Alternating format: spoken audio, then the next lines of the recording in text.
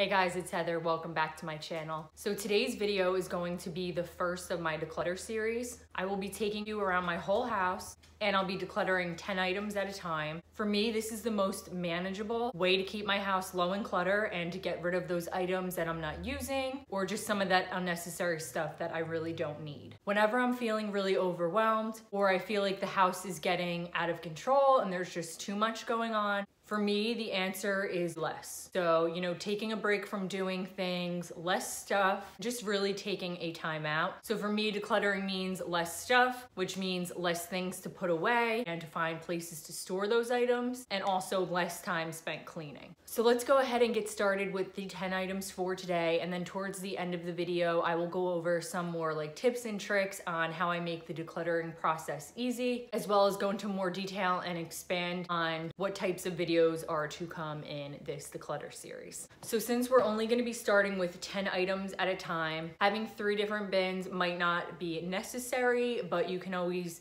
keep 3 different bins in your house. So each time you do go through the decluttering process, you can just pull them out and it will make it easier.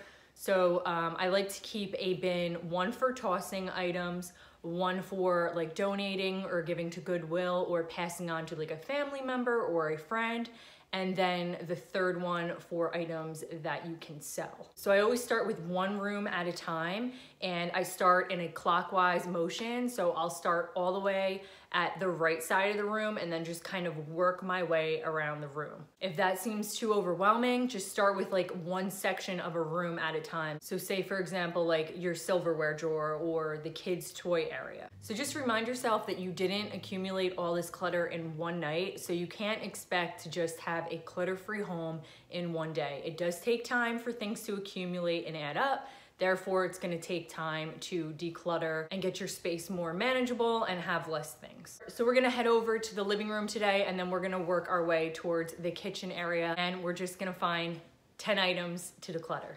So I'm starting over in the furthest corner of my TV/living room today. And right off the bat, I see this little toy that was a McDonald's Happy Meal toy, and it's kind of broken. So I'm gonna put this in the pile of things to toss. I've just been going through this whole area here of my daughter's toys and just kind of trying to get it nice and organized. So it is looking a little bit better. I do know that there's some coloring books in here that I haven't gone through in a while. Just kind of going through the coloring books and making sure that there's not books that have nothing left to color.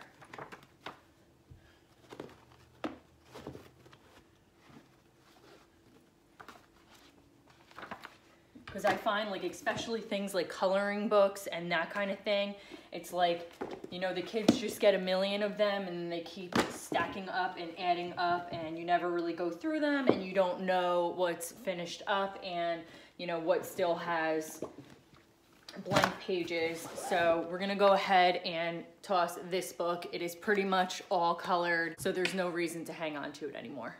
Okay, so I finished up with the right section over here, so now we're heading over towards the kitchen area, and just as I'm walking by, I noticed that we have some Valentine's Day cards and school projects, and since Valentine's Day is past and tomorrow is actually my daughter's birthday, so I want to kind of declutter this area and make room for some of her birthday cards.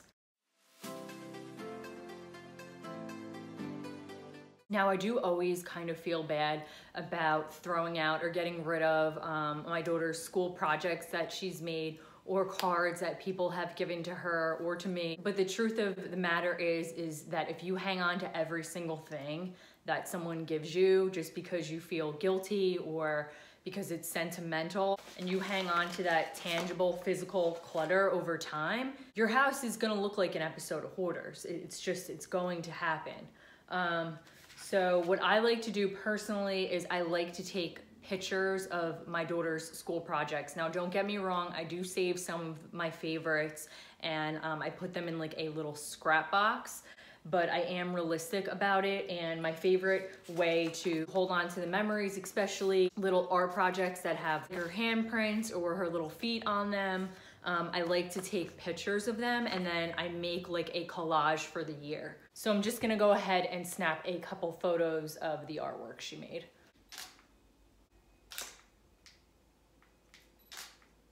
So then this way I can still cherish those memories without physically keeping them for years to come. I will have them on my camera. I like to make picture collages with like all of our different projects for the year. So using the camera is a good option to getting rid of the clutter without feeling that guilt that you get from getting rid of their school projects. So now I'm just taking a quick peek through my kitchen drawers to see if there's anything within the drawers that I need to declutter. So I'm gonna go ahead and take a peek inside this one. I think that I have a few bottle openers and I don't need 3, so I'm gonna try to just declutter 1. So I have 3 different bottle openers here. This one is actually just like a little keychain, so I'm gonna go ahead and get rid of this one because I have 2 other ones that work just as fine. And after a while, you start collecting things and things add up. So I'm gonna go ahead and put this one in the either toss or giveaway pile. So next up, I'm gonna take a peek inside the junk drawer. I know that there is always at least 1 thing or 2 things to get rid of in here. Again, these could just be little things that add up. You could declutter a pen, you could declutter a receipt, just anything to get you your 10 items. So I see some like old random receipts that I can, like the furniture receipt that I don't need anymore. It doesn't need to be in here. This Vaseline is probably older than I want to admit right now. I can go ahead and get rid of that one. And then I see some like little Barbie shoes that were in here. I don't even know where the Barbie is that goes with these shoes. So I'm gonna go ahead and get rid of these ones. That's about it for in this drawer right now.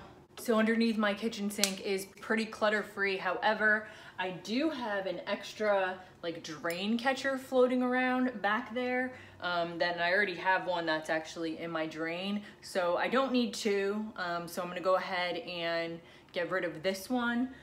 That's another really good tip, that if you have multiples of things, really ask yourself, do you need 2? Do you need 3? And kind of find one to part ways with. Maybe you could pass it along to someone that needs that, or maybe if it's like a brand new item or an item that's in really good shape, maybe you could sell it and make a couple dollars. Now I've been going through like my silverware drawer and I've been kind of on the fence about getting rid of one of my sets of silverware. It's not in the best shape, as you can see, like it's very loose. There's cracks in it, and the bottoms of some of like the spoons are kind of like peeling off and really nasty. So as much as I love the bright green, I think it's time to go ahead and part ways with this set. It wasn't expensive, so it doesn't make me feel as bad, but I do know that if I make some space for something new, I can find something else that I love just as much. So I don't want to just hang on to something because I really like the color when it's not really in that good of condition anymore and it's kind of falling apart and all cracked and getting kind of nasty. So I'm gonna go ahead and declutter this set.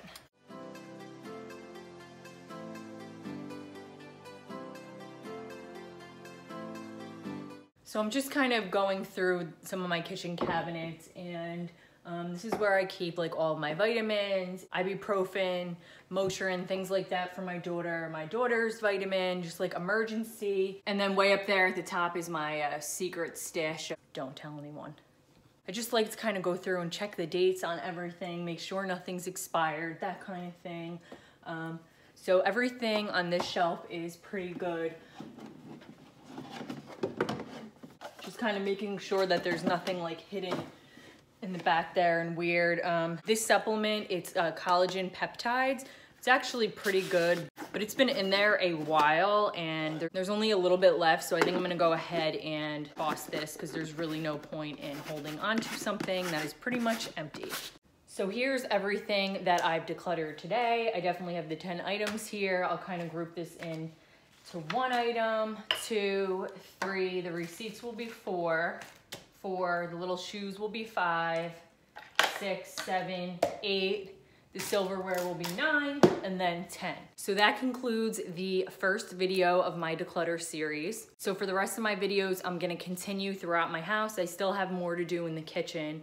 And basically I'm just gonna do 10 items at a time, because that's what works the best for me and it's the least overwhelming. So each time I film 10 or I do a section, I'm gonna film it for you guys so you can see. Hopefully you find this helpful, hopefully it's motivating. And again, I just wanted to kind of go over some key takeaways when it comes to decluttering. I personally feel like the key to keeping down clutter is to not letting it get out of control, which means just kind of going through and scanning your space and just looking at every item and asking yourself, like, do you use this? Do you need it? When's the last time it was used? If it's a kid's item, like, do they play with it? Is it broken? Do they have something else like it?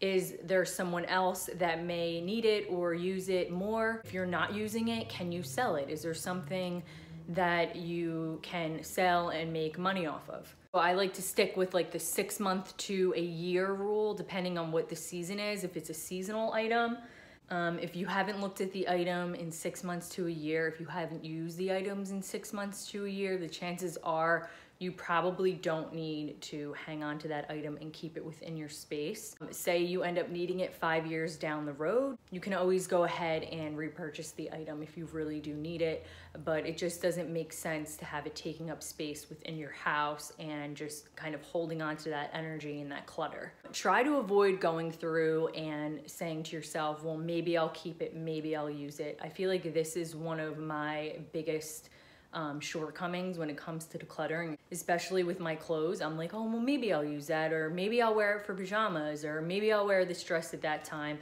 Most of the time when you say maybe, it never happens. Just try to get yourself to decide, okay, either I'm gonna keep it, I'm gonna pass on it, meaning like I'm gonna donate it, or I'm gonna give it to someone else that will use it and really love it, or I'm gonna sell it. Probably my number one tip to keeping a house appear to be very neat and clutter-free all the time is to always have a place for everything in your home so that you can easily tidy up and put it away. If you have items that don't have a spot or a space and you don't know where they are to be put away, then maybe you need to ask yourself, do I really need this item?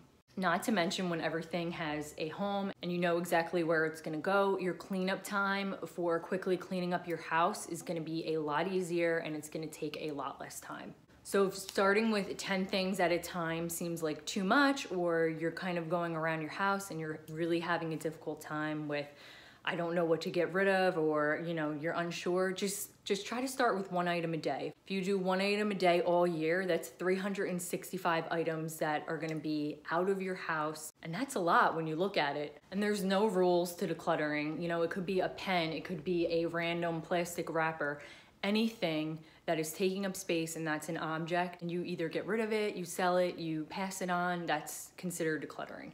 So another tip would be to start with one room at a time and just start on the right side, work in clockwise motion, or just start with one section at a time and grab like 3 boxes or 3 bins or 3 piles. I even take like Post-it notes and I will stick them on different items, like, okay, tossing, donating, selling, just anything you can do to kind of make the process more organized. And just start slow, don't overwhelm yourself. Just remember, your house didn't accumulate all the clutter and all the mess, you know, in one day. So you have to have realistic expectations, and you can't expect for your house to be clutter-free and organized in one day. It's gonna take time, just like it took time for all the clutter to be built up and for things to get out of control. So yeah, that's it guys. I hope that you found this video helpful. If you liked it, please give it a thumbs up and hit that subscribe button down below. And I'll see you guys in my next video. Thanks for watching guys. Have a great day.